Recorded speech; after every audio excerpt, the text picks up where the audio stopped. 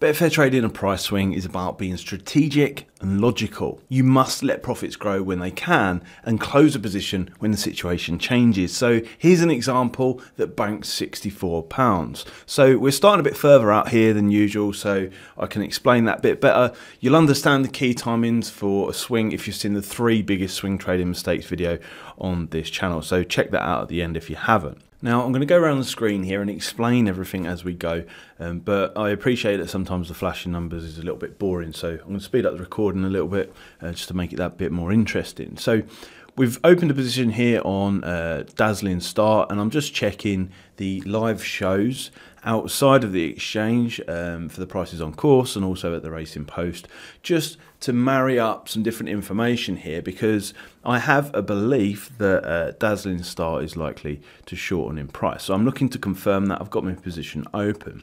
Now the reason I've done that is obviously you can see historically the price has contracted significantly on Dazzling Star, and when we go back to the trading software in a second, you'll see the charts along the bottom for the traded volumes.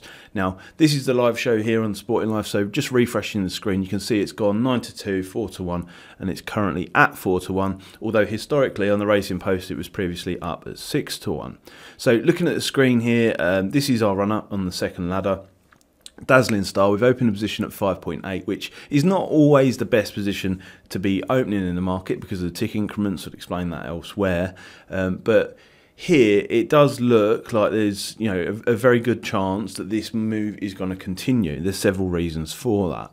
So looking at the Betfair chart along the bottom, you can see the historical traded volumes. It's coming from a price of about 9.0 initially this morning. It's been quite steady in doing that, and there's been traded volume coming for it in one direction, obviously pushing the price down, and that price is that volume is actually continuing as the recording started. So keep an eye on those traded volume bars over on the right there. You can see the dark bars are money falling into the market in the last 30 seconds or so. So I'm just highlighting that with my mouse there.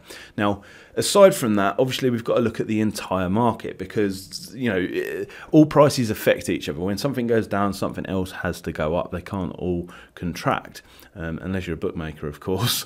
So looking at the favourite, yes, there's been some support, although there's not really a huge amount of traded volume to back it. That is the threat at this point in time, which could stop or slow down Dazzling Star from contracting if it continues to take money, and that is obviously the primary thing I want to focus on. Aside from that, the third runner is quite weak, and so is the fourth. So I've looked through all these charts just before I started the recording and obviously opened the position.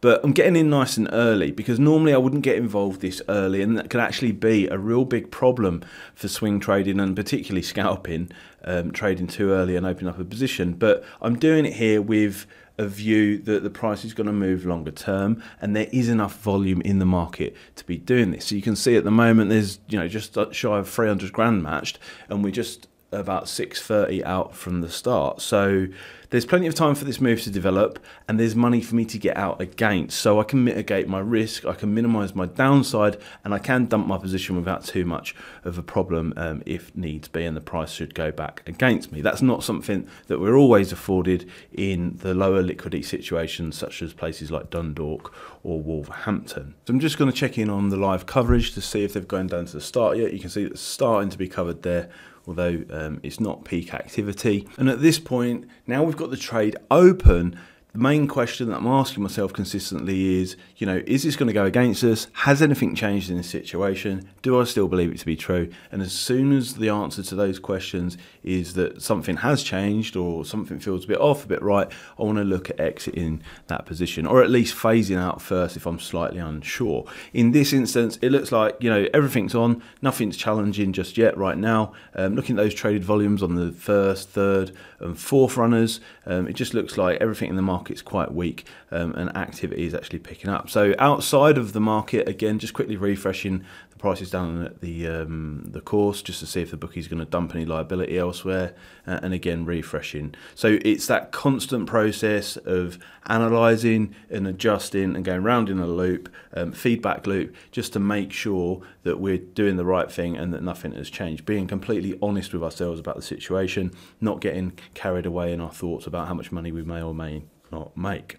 So the market's going to pick up a little bit in just a second as activity comes into the market, as it always does. Again, that's covered elsewhere in other videos, and there'll be one at the end of this video that you can check out for the points in which it's worth focusing on in terms of time. But right now, pretty much everything that I wanted to see is confirming here. The first favourite is, in the left-hand column there, is the one that could potentially slow this down at this point in time. So I'm just being very aware of that. You can see I'm hovering over the ladders there, looking at, if I need to, I can quickly dump my position. And again, reassessing, consistently going around in that feedback loop. But that's the most important thing that you can do. Now, I've not overstaked at this point in time.